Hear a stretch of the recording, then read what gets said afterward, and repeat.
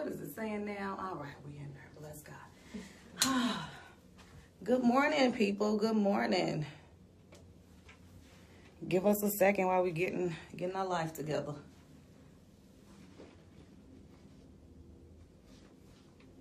All right. Welcome to Makeover Ministry. Whew. I'm so excited we have everything.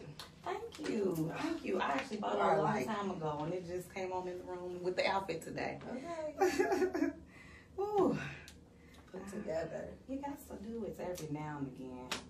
So we are live today with Miss Brea. And Brea, we are excited to have you this morning. Excited to be here. And thank you for letting us sit in on your makeover session this morning, where we specialize in makeovers for the soul, where caterpillars become butterflies, all those good things. So Brea, tell us a little bit about yourself. I'm from a small town. Okay. And I have a little son. Okay. Named Trey. Okay. I don't know. How old are you? I'm 29. Okay. I work. Have a 9 to 5. I always have a 9 to 5, but I've been to a couple different ones. Okay. Ain't really found my niche at what I want to do yet. Okay. So I'm very creative. I know that much. Okay. And I've just, put my time into different places at different times. Okay. So what's your goal for life? Like what legacy do you want to leave behind? My goal for life is to leave something behind for my son. Okay. Or, maybe have another kid and leave something behind for them. Make sure I'm wealthy enough for them to start off or, to be placed right. You know what I'm saying? Yep. And I think that really matters because a lot of us didn't have that. Yeah. And absolutely. So when you didn't have that, then you had to struggle, to get just the basics, where whenever you kind of start out, you leave home, you leave with some things rooted and grounded to kind of get you off on a better start. So I definitely see that as a good goal. Career-wise, what's your goal? I'm just creative. So I know something like is gonna come creatively. Something, maybe a story, a movie. So entertainment. Writer. I like to write. Actually. So things that I've been through or seen. It made me, maybe I should write that down. You know what I'm saying?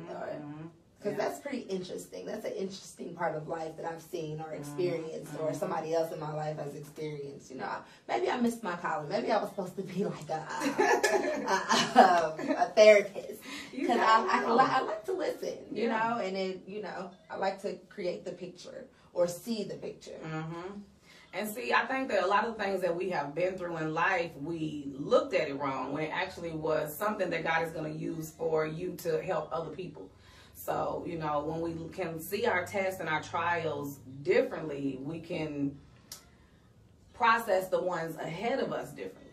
Right. If you can look back and be like, when you was in those, being a single mother, me raising my kids, being a single mother, it was the hardest thing ever, I thought, when they was little and all those things. But now I got some years in. My kids are 16 and 17. And I can look and be like, even though I thought that was hard, I made it through it. And I think if we start to calibrate our mind like that, okay, when a problem arises in front of me, if you can go back and say, even though yesterday was hard and that issue or 2 years ago or whatever, I made it through that. So even though this is hard right now, I'm going to make it through. I think we have to start to build tenacity and strength of character through our circumstances and the things that we've been through. And then you're able to tell somebody else. I call it, you get to be the blueprint. Right. You get to be the blueprint for somebody else. So I believe everybody has at least one book in them. How do I know? Because you got a story. You made it through. Whatever you made it through, you're still standing and you're still a survivor. So today we're going to talk about anxiety. So we're going to talk about it a little bit today. Yeah. So we're going to talk about anxiety. Because I could run up a wall sometimes. Okay. I used to have anxiety attacks so bad. Oh, Jesus. It was bad. The weirdest thing is literally the texture on the ceiling. If I would lay in the bed and see the texture on the ceiling, it would send me into an anxiety attack. I don't know. I think a lot of times we've been overstimulated in life. We've experienced a lot of trauma. We didn't put ourselves in a lot of trauma. We've seen a lot, and so our mind can really be stretched out of place sometimes. So when anxiety comes, one of the first things that really helped me was stop and take a snapshot of my situation. Okay? The kids are okay. I'm in one piece. I'm alive. I'm going to make it through this situation. You have to learn how to talk yourself through. Yeah, because it's like with me, it's 0 to 100. Yeah, yeah. Really quick. Yeah. So You know you what have to I'm get saying? in front of your thoughts. You know, it literally works. I remember my friend did this with me once. We had actually went to the emergency room, and they had put me in a whole padded room because they was like, they said, you ain't crazy. We just don't have no other rooms right now. All right, bless God. But I go in, and I was still just like really just freaking out. And she sat down with me, and she began to walk down my life. She was like, your bills are paid, kids are in one piece, your mama's good. Like, sometimes you have to walk yourself out. I call it playing tennis with your thoughts. Nope, I can't because that's too much for me right now. Nope, I'm not going to think about that. The Bible says cast down every high imagination. So, another thing that I've learned is when you get a lesson, you're going to be tested on it. So since we're talking about anxiety today, this next week you're going to have situations that come up that you got to be able to use these strategies that we putting in place today. You know, literally thinking it through. Thinking it through, because let's go back. Give me one situation. You don't have to tell me it out loud, but just think about the last situation that really you were anxious about. Didn't you survive it? Absolutely. Okay, so when you think it through like that, okay, let me see what am I really worked up about? What's the worst that can happen? You know, for me, a lot of times anxiety came a lot raising my kids as a single mother. You know, because you got bills, you got to make sure they good, you got the school calling, you got your own stuff, you got work, you got all these things, and so it starts building that tension inside of us. Right. You know, but when I had to take a deep breath and step back, and I can be where I am today and look at where I was in those times raising my kids when they were young, and anxiety was just, it would shut me down. Yeah, it was so bad. What would you tell her? I would definitely say it's gonna be all right. And a lot of the things that I used to really get, oh my God, anxious about, when I look back at it now, it wasn't that big. Yeah. You know, my son would get in trouble in school. He got put out of 5 daycares. He kept getting in trouble every school year. Like, I kept getting call after call, and it would really, that would be like, oh my God. But he's 17. He lived. You know, he lived. And so a lot of things that That's we put That's one of the things. Okay. Okay. That could be one of the things. You Okay. know? Okay. He's just acting different. Yeah. And that is killing me. It is sending me up a wall to where I'm like, every time he does something that, but I don't need to like don't do that. Like, but I do. I'll be like, stop talking like that, or you know, or like, why am I so upset that he's doing it? He's trying to find his way. Yeah. You know? And I think even in that it's hard because we're trying to process, because you got a son. Right. So I think we have to think about their thoughts. And a lot of times as a mother, being who I am today and being who I was then, that's two different people. And I see it different. Especially helping people. I don't believe that it's no such thing as a bad person. I don't believe it's no such thing as a bad child. It's a broken person. That no one sat down and took the time and said, let me help you unravel. So any child that comes from a house that's not in the house with their mother and their father, it's automatic broken heart. Yeah. That's first of all. Then if you got parents that argue, that's broken heart. Yeah. Then if you got a busy mother, because what else is she gonna be? That's broken heartedness. So it's so much brokenness, and they're learning to process their feelings. One thing that broke my heart, it broke my heart as a mother when I came to this realization. My children have been through everything I've been through. Every relationship, every argument that they heard, every good day, every bad day. But us as grown-ups, we have used vices. So we smoke, we drink, we lay up, whatever we do to ease our mind. But they go through it sober. Yes. Whew. Absolutely. They go through it sober. So they're trying to, if you process all the things that you have to experience with no vices, you would be doing more than that too. You know, so it's taking a moment and being like, dang, you don't know what moment is hit their mind. You know, you don't know, like, think of yourself as a child. Like, you know, moments that you might have missed your daddy or thought about something and you just, it just randomly hit you. And then your mama like, why you acting up? And it wasn't that you was trying to be rude to your mama. You know, it wasn't that you was trying to be rude to nobody. It's just something hit your heart. Yeah. You know? Yeah, it is. I don't know. He's acting different. Yeah. That is worrying me. And I'm not saying acting different like it's bad. It's not bad. He's just growing. Which is just like little things he said this morning. I'm just like, you know stuff about stuff like that. Or, you know, he told me the other day, that's why you ain't got no boyfriend. Or stuff. I was like, oh, well, that was rude. Like, well, you know, like, and that actually hurt my feelings. Like, you know what I'm saying? But I didn't know how to express that to him. So I think it gives us a time to bond. Because a lot of times we think the kids are kids, but these kids nowadays, because they're not.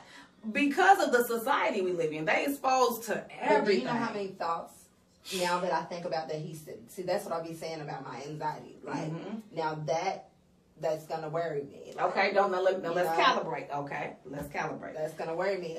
Like the stuff we talked about this morning, I'm gonna be like, well, you know. Well, this is what you gotta process it through. This is why you sit down and you have those conversations. Yeah. When those things come up, and listen, I promise you, I remember looking back when I told my mom I was gay. Her response was, she put me out of her life, and she disowned me, honey. She put all my kids' stuff outside of her house, like everything. And I was like, Mama, would you rather me be with one woman or 50 men? And she said 50 men. And I'm like, oh my God, that's just the most dumb thing to say. But as I'm a mother now, and my daughter has come to me with things, you don't know what to say sometimes. Yeah. You don't know. I mean, it catch you off guard. Like, what just happened? Oh, Jesus. I mean, I don't think, you know, I don't know. I'm never going to put like a label unless he wants to do something like that. You know, I'm with my child whenever, for whatever. I don't care. And maybe that might be wrong. No, that's right. Know? That's right. I don't know. Like, I would never put him out for nothing like that. But it's just, that's just something that is going to be on my mind. You know? Well, so like, this is, okay, so I carry a lot of extra stuff for no reason. Like, and that's why, and that is one of the things that causes us anxiety. But the first thing that you have to learn to do in those, because God's hand is on you, you're a child of God, so you got to use your lifeline. When those things come up, Lord, give me the words. Give me the wisdom. This is my child that you gave me. I don't believe that no child that we birth is on accident. I don't care if you got raped. I believe that God is the only one that gives life. So if he gives life, it has a purpose. So in that time, you have to say, God, give me the words, give me the wisdom, because it's something in you that's going to calm him and steady him. And a lot of times we're quiet because we don't know what to say. And it's okay to be like, you know what, babe, I'm going to get back to you. But don't forget to get back to them because they waiting for your voice. I was telling my sister this the other day. A lot of times as parents, you know, we take our frustrations out on our kids. We don't mean to. We don't mean to. We never mean to. But life happens. You got this going on, that going on, this going on. Sit down. Yeah. You know, you yell at them. But think about your own self. You don't want nobody. You when somebody at your job pop, honey, I know they didn't talk to me like that. Yes, exactly. But it's the same way. They had something on their mind. They took it out on you. It's the same way with our children. So we have to use every opportunity as a way to teach them how to deal with people in the way we deal with them. So if we yell at them, it happens sometimes. But then you go back and be like, you know what? I didn't mean to yell, but I didn't mean to say it how I said it, but I meant what I said. Yeah. You know? So, but that gives you an opportunity. Each situation gives you an opportunity to sit down and build a bridge. Right. Make plain understanding of what you're trying to say. Then that way, if you say I call it emptying out. I'm going to say everything I need to say. Let them say everything they need to say. I'm going to come back and say what I need to say. They can say until we both have said whatever we need to say. And then that depletes that. Then you don't have to carry it. You've said everything, and you know you've given him those seeds, to those foundational seeds. And people say all the time, oh, they not listening. They listening. I'm sure there are things that people said to you as a girl, as a young girl, that you still hear. You might not have thought you was listening, but you be like, ooh, I have, mama did say that. When that situation comes up, you be like, Yep. Absolutely. So I think the worst thing, listen, honey, I'm working on it daily too. The Lord will help you. But I promise my kids are my best ministry. They help me. They really do. They help me. They temper me. And one thing that I also learned was, I said, God, what am I learning through my kids? And a lot of time what I learn is that the oil, it runs down. The way you're in obedience to God is the way the children will be in obedience to you. And then once you line up to the obedience of God, then you still got to wait because that residue, the things that you expose them to, the situations that you put them in, the things that they experience in your care, you got to wait till it kind of runs its course. For instance, for me, my son, I used to love, listen, I had, my favorite was Plies at the time. I had me a CD with 101 Plies songs. And so I would put the top down, honey, I'm goons in the bushes, honey, I'm all of, I'm having all of this. So he in the back seat, he's enjoying his best life, and we singing and bopping. But then when God changed my life and he changed the tone of my ear, then that music doesn't sound good to me no more. Well, Bishop still likes it because I introduced him to it. So I can't get mad. All I can do is be like, Lord, help me, because I don't want to hear that boppity, boppity, boppity. Bishop, let's listen to something else. But you expose them to it. So some things we mad at our kids, but we put them in that situation. Yeah. So we got to give ourselves a moment, give them a moment, and give it to God, each situation. Philippians 4:6 says, don't worry about anything. Instead, pray about everything. Tell God what you need and thank him for what he's already done. This is the recipe. I call it, this is the scripture, Xanax scripture right here. This is Philippians 4:6. It's better than Xanax. Worry about nothing. Pray about everything. Literally, the problems come to develop your prayer life. Help me, God. The second thing that I learned with my kids, God, I trust you with them. You got to believe that God gave you that baby. And when God gave him to you, he's going to watch. Listen, we good mamas, we good mama bear, but daddy, he ain't going to let nothing run up that he's not going to allow orchestrate. And when you start to get worried about your children, think about your own life. You may have had a rough childhood, or you may not, but either way, you lived. Yeah. You lived. Yeah. And it built something. Yeah. So, I don't think I had like a rough childhood, as far as like sleeping on floors or anything like that. But I know, there was things that happened to me in my childhood that, like you said, sticks with people. You know what I'm saying? Whether it was things said, whether it was people who are in my life, you know what I'm saying? So, definitely get that. Yeah. So it's a good way to just kind of sit back and think about it. One thing that I do with my kids, I always say I take them on what I call mama son dates, daughter mother dates, and we just sit down and we go to get ice cream or whatever they want to do, and I try to turn my phone off, cut the world off, and just let them have. You always want to have that open space, and that's good. I love that your son was able to come and say whatever he needed to say, because what that lets me know is y'all got open communication. Yes, that's why I laughed. I mean, I don't know, this parenting thing is just this is the thing. This is the thing. Yeah. This is the anxiety. These are the moments. Yeah. Yeah. So it's parenting is controlling my anxiety for my child. You know what I'm saying? Controlling, I have to teach him, like you said, it's what you teach him, how you teach him. Yeah. Like, and I think about that. I'm like, did I say that right? Maybe I did. Yes, well, that's good. And see, the thing that I learned too about how we respond, okay? This is going to help you. The way you respond, you're teaching him how to respond. We have become drama kings and queens, and we're making children drama queens and kings. So when somebody calls and say so-and-so, you be like, girl! You're teaching them to rile up this situation. Or if something falls on the ground, and you be like, why would you? You're rallying them up. Yes. And then we call the kids, like, honey, we all got all this because that's how we was raised. Yes.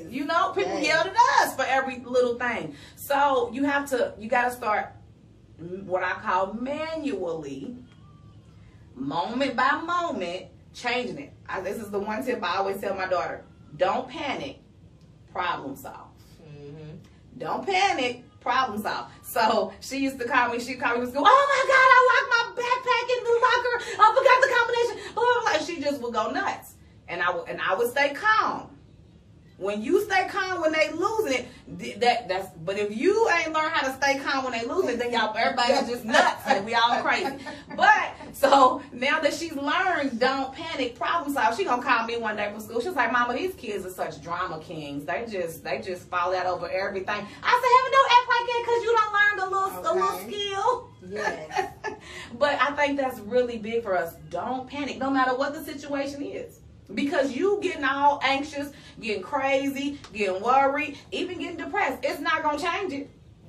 You know, it's not going to change it. And so the other thing that really helps me understand that it's going to be all right is that my life is in the hand of God. He been with me this far. Whether you like it or you don't, if he didn't like it, he know how to take my life. He know how to take my breath. Yes. Okay, so I am where I am because God has been with me. No matter what nobody else says, God has been with me. And so when you think about it that way, okay, God, what am I supposed to learn in this moment? Let that start to calibrate you. When you get to those tension moments, take a deep breath. Give yourself 10 seconds before you respond. A deep breath, then 10 seconds. So you can calibrate your thoughts. I'm not ready to panic because everything else that I panicked about before still worked out. So let me see, what am I supposed to learn or what am I supposed to do? Or maybe your help is right there in front of you, but if you panic, you're not going to see it. You know? So I think that has been really good for me because, honey, I had bad anxiety attacks for years. Honey, it's crazy. It got to the point where, literally, like I said, I would have to go to the emergency room and they would be like, "Ma'am, like, you're going to be okay." But when I learned how to calibrate my thoughts, get in control of my thoughts, not let my emotions or my situation control me. You can't control me. Listen, I'm in my body. I heard somebody say this the other day, and it blessed me so good. He said, your mind is the only thing that you need to be consistent.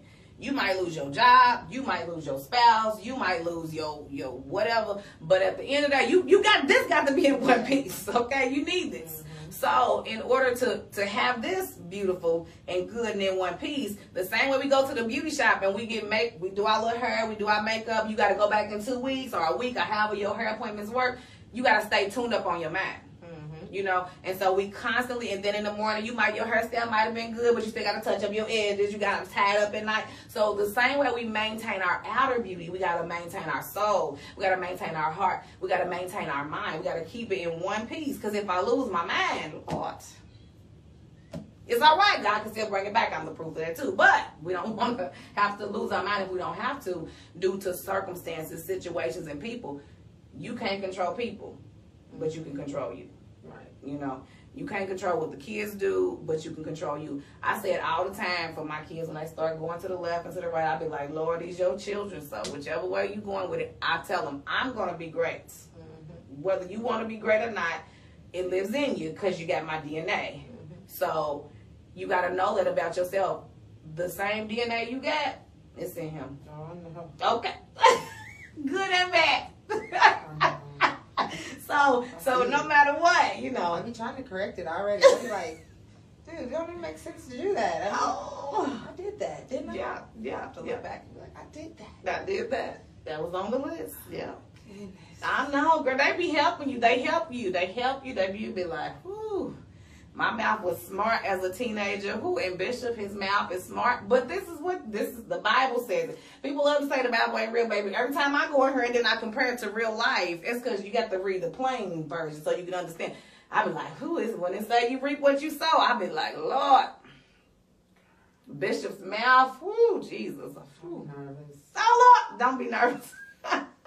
You're making me nervous. Don't be nervous. Don't be nervous. See what I'm saying? Look. Don't be nervous. You still in one piece.